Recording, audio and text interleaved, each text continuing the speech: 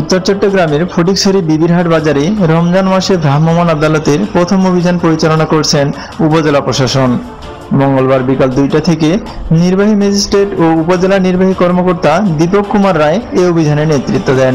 অভিযানে সড়কের উপর পণ্য রাখার দায়ে এসকে ট্রেডার্সকে 1000 টাকা, অবৈধ পার্কিংয়ের দায়ে 3 মোটরসাইকেল চালককে 500 করে 1500 টাকা জরিমানা করেন।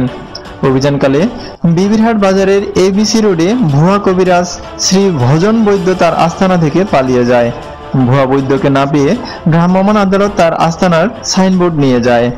এছাড়াও সড়কের উপর অবৈধ সব স্থাপনা উচ্ছেদ করা হয়। বসুন্ধরা হোটেল, খাজা হোটেল, নিউ জামান হোটেলকে অপরিচ্ছন্ন রান্নার সরঞ্জাম রাখায় সতর্ক করে দেওয়া হয়।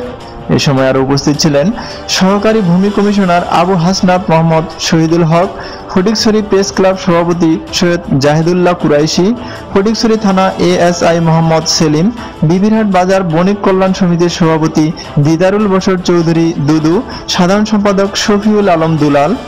অভিযান শেষে নির্বাহী ম্যাজিস্ট্রেট ও উপজেলা নির্বাহী কর্মকর্তা দীপক কুমার রায় 71 বাংলা টিভিকে বলেন, মূলত পবিত্র রমজান এবং উপলক্ষে আজকের এই অভিযান পরিচালনা করা হচ্ছে এবং বাজার নিত্য প্রয়োজনীয় দ্রব্যের মূল্য যেন সহনীয় পর্যায়ে থাকে সেই বিষয়ে অভিযান পরিচালনা করা হয়। এবং আমরা যে কয়েকটা দোকানে গিয়েছি তাদের প্রত্যেকেরই মূল্য তালিকা দেওয়া আছে, তবে সেটা সঠিকভাবে নেই। আমরা প্রত্যেকেই বলেছি তাদের ক্রয় মূল্য কত এবং বিক্রয় মূল্যটা কত, এখানে লাভের পরিমাণ কত, এই বিষয়গুলো উল্লেখ করে মূল্য তালিকা করার জন্য।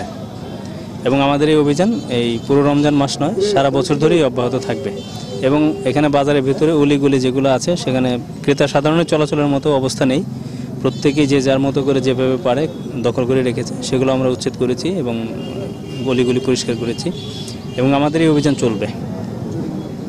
আমরা আপাতত এখানে অবৈধ পার্কিংয়ের জন্য 3 জন মোটরসাইকেলকে এবং একটি দোকানকে তাদের মূল্য তালিকা না থাকার কারণে, আর পাবলিক নুইসেন্স যেটা বলে গণ উপদ্রব বলা হয়, সেটা দণ্ডবিধি 1860-এর 291 ধারা অনুযায়ী তাদেরকে আমরা কিছু জরিমানা করেছি। এই হিসেবে আমরা 3 জনকে 2500 টাকা জরিমানা আদায় করেছি। মূলত এটা হচ্ছে সচেতন করা মানুষকে আজকের অভিযানের মাধ্যমে, এবং পরবর্তীতে যে অভিযানগুলো হবে সেই অভিযানগুলো আরও বেশি কঠোর হবে এবং সেখানে আমরা কোনো ধরনের ছাড় দেব না।